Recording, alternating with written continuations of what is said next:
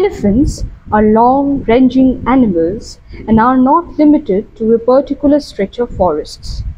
When the pathways or migratory routes of the elephants are obstructed due to anthropogenic causes, their movement is restricted and they often come in contact with humans, which results in negative interactions. So in Assam, human-elephant conflict for the last, I must say, that last 30 years, since the 70s, it has become a huge problem. It not remains as a conflict, it has almost turned into a crisis now, because as you can see, every year we are losing elephants on an average 50 to 60 elephants each year, and same number of people or more than that number. I think the number is like 100 people every year is being killed by wild elephants in the state alone. And where is this problem is happening? This problem is basically when it was in the 1970s, it was basically in the Sonitpur district or in Golaghat district. But now in the state, we can find almost more than 20 districts they are bearing this brunt. So elephants, those districts that has interstate connectivity and basically connectivity with hills and plains. The problem is more in those areas, because as I have earlier said that elephants are long-ranging animals, and from Burma to Bhutan they have a long migrating route. So once they come down from the hills to the plains and they find their refuges, their shelters are gone, and they become irritated.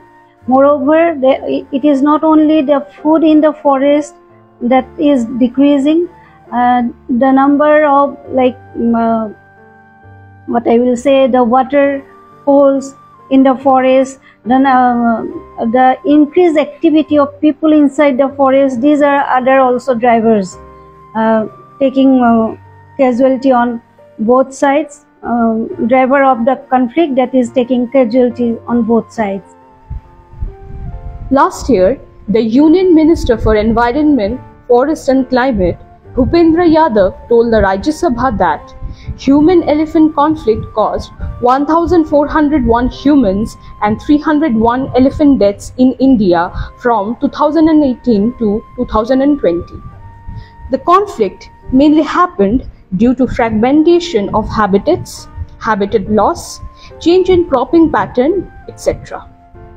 In such a scenario, experts suggest that one of the most effective ways to reduce the conflict would be to restore and protect forest areas and the migration corridors elephants travel through.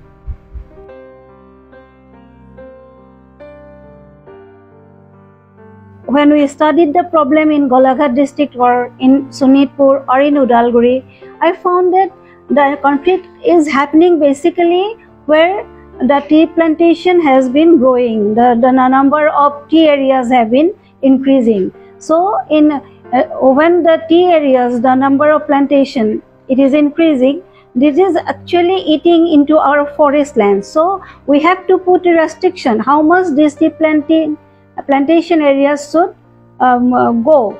What will be the limit? The government must find a solution to this. This is one thing. And as you all know that in Assam we have more than 300 reserve forests. But what is the status of this reserve forest?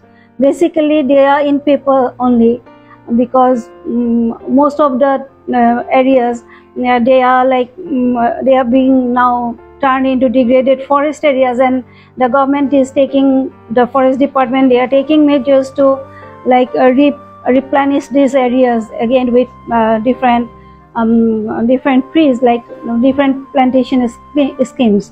But what is happening in the process? We are not planting those vegetation that is very necessary for elephants to survive. We are going for commercial plantation, but elephants, they need their fodder, because most of the in most of the forest areas we find now teak, and now there is another thing, this sasi gos Assamiyat koa hoy. So it has come up. So if we go for commercial plantation only, how the animals like the elephants, they are going to survive?